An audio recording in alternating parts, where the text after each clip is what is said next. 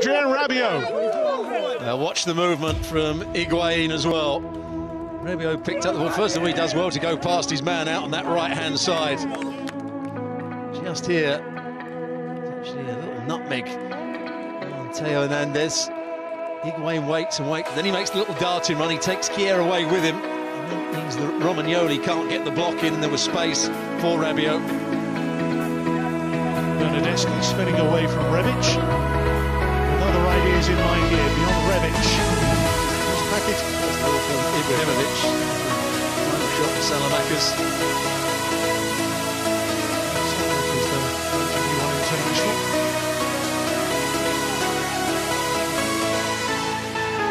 The ball gets away from Kessie. Good one, which Nearly had the opportunity. He made the run. Donnarumma wasn't going to get there. He whipped him with grape. there was contact. It was with Ronaldo and Milan particularly. 26 as the cream of Serie A rises to the top. There it is.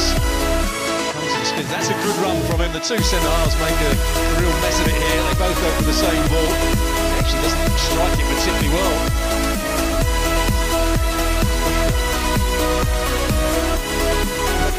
Threatening the back of the opposition. Bernardeschi here. Eyes in sight at last for Juve. Lazio and Inter have both lost ground. Not just yet.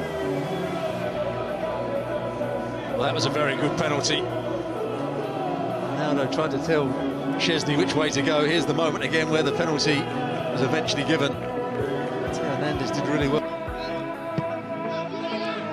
Rabiot, last couple of matches, but having said that, with Rebic lurking.